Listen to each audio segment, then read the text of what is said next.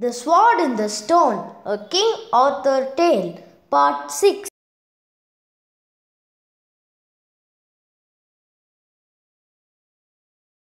But his brother was gone.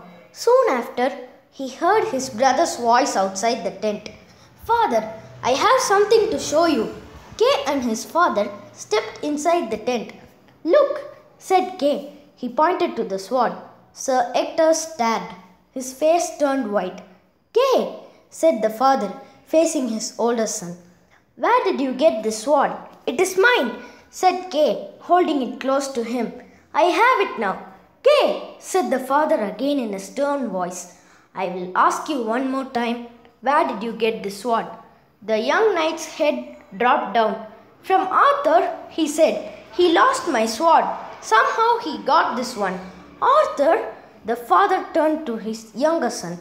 "How is it that you came by this sword?" "I am sorry," said Arthur. "Father, I will put it back right away.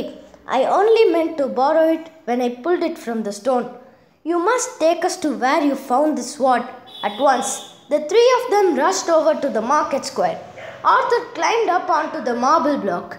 "It came from here." He lifted the sword over his head. Then he dropped the blade back into the stone. "Now it's back." "Hey," said Sir Kay, "I still need a sword."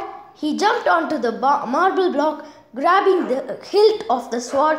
He pulled and pulled, but it did not move. Kay shouted to Arthur, "What did you do to it?" "Nothing," said the lad. "You must have done something," yelled Sir Kay. "Hush, both of you," said the father. "It is better if no one sees or hears us." But it was too late. A crowd had already started to form. "Hey, did you pull that sword out of the stone?" called one. "Yes," said Arthur, "I did."